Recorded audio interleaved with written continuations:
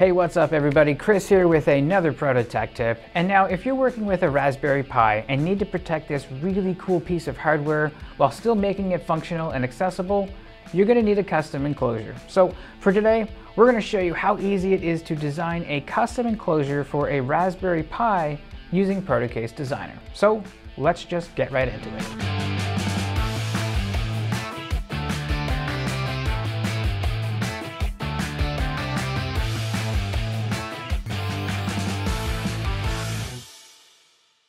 So the first step to designing your custom enclosure is going to be understanding the form factors. There are three main types of motherboards: Mini ITX, Micro ATX, and ATX. Today we're going to focus on Mini ITX. It's the smallest standard motherboard and it's considered the category for Raspberry Pis due to their compact size and limited expansion capabilities. Now, before designing our Raspberry Pi enclosure, we need to understand the layout of the specific Raspberry Pi model that we're working with. The typical form factor of a Mini ITX motherboard measures 17 centimeters by 17 centimeters. For today, we're working with a Raspberry Pi 4. The Pi 4 maintains the compact and efficient design of its predecessors with dimensions of approximately 8.56 centimeters by 5.65 centimeters. Despite its small size, it packs powerful features such as dual micro HDMI ports, USB 3 support, and up to 8 gigabytes of RAM, making it a highly versatile single board computer. Now, these compact dimensions make Raspberry Pi boards ideal for projects with limited space requirements.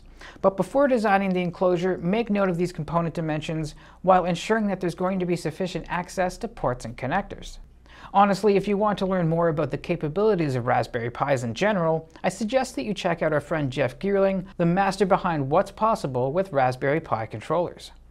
Next, it's smart to do a quick sketch of where the board's going to be located inside the custom enclosure to determine the minimum height, width, and depth dimensions. It's important to position the motherboard with enough clearance from the enclosure walls, and there should be at least 0.25 inches of clearance from other board edges to the enclosure walls. That's just a great rule of thumb to follow. Now, the next question to ask yourself is, how will we mount the Raspberry Pi inside the enclosure? For mounting, we do suggest using threaded standoffs to raise the board above the floor of the enclosure. Now remember, you're going to want to allow a minimum of 0.25 inches of clearance from the bottom of the board to the inside surface of the enclosure. So in this scenario, you'll want to use threaded self-clinching standoffs that match the mounting hole size of the Raspberry Pi 4. The standard mounting holes on a Raspberry Pi 4 have a diameter of 0.27 centimeters, so M2.5 threaded standoffs are going to be an ideal fit. Now, where will we need cutouts? The Pi 4 features multiple ports on its sides, each requiring precise cutouts. These include cutouts for the USB ports, the HDMI ports, Ethernet port, USB-C power input, and the 3.5mm audio jack. Now, to ensure proper thermal management, consider including vents or perforations in the enclosure for adequate airflow, especially near the board, as this can help minimize overheating.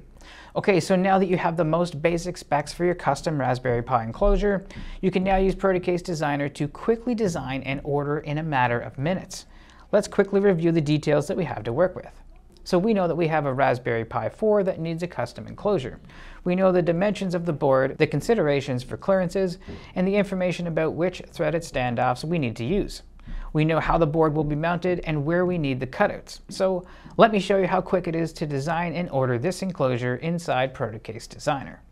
So with Protocase Designer, you can start with over 80 plus templates to choose from as a starting point, which significantly reduces the time of creating this enclosure from scratch.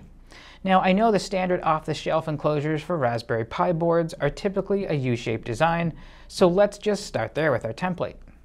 Now, what about the material? So we're going to select aluminum as the metal provides excellent heat dissipation and added corrosion protection.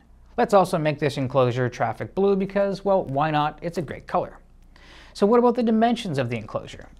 So take into consideration the mounting specifications that we mentioned earlier. We know that we have a component that is 8.56 centimeters by 5.65 centimeters, and we want to ensure that we incorporate our clearances and allow space for air to flow. So let's make this enclosure 4.5 inches by 4.5 inches by 1.5 inches. This size is sufficient to house the board and provide space for connectors, ventilation, and any additional components that we may want to add later. So let's now go ahead and edit the face of the inside of the enclosure to import our Raspberry Pi as an imported 3D component. Now once we import the board, we want to select the face that will mate with the inside of the enclosure. Then we are going to place our fasteners, and more specifically mount the board with our M2.5 threaded standoffs and place them according to the outline of the component. Now that you see your board mounted inside, remember, it's important to position the motherboard with enough clearance from the enclosure walls. Okay, so now that our Raspberry Pi board is mounted inside of our enclosure and we see this inside the 3D viewer, let's use the component projection feature to add cutouts for each board input. Now, as mentioned, we have cutouts for USB ports, the HDMI ports, the Ethernet port, the USB-C power input, and the 3.5mm audio jack. So now that we're back in the 3D viewer, let's select the face to edit that contains the I/O inputs. You will see immediately the outlines of the cutouts from the board projected behind the material of the enclosure. This makes it really easy to precisely add cutouts for these inputs. I will go ahead and do that now. Now after I hit accept and back into the 3D viewer, we can now see that these cutouts have been added and the inputs are clearly showing. Now let's just do the same thing and add our cutouts on the face from the adjacent side. Now the next thing I'm going to do is to just add some quick ventilation cutouts to improve the airflow in and out of this enclosure. Now I am adding in more aesthetic cutouts to do this, but there are templated cutouts found in our library for basic cooling components like fans. And one last thing I want to do before I finish up here is to add some graphics to my cutouts so that we know which inputs are for which components. So I'm going to create my text graphics for my USB ports, both USB 3.0 and 2.0, my Ethernet port, my USB-C power port, and my micro HDMI slots. Alright, so there you have it. We now have what looks like a custom enclosure for our Raspberry Pi. Now, I could have easily been checking the price of this enclosure live as I was making my edits by selecting the instant quote option. However, now within a few simple clicks, I can receive a quote for this design and send it immediately into manufacturing.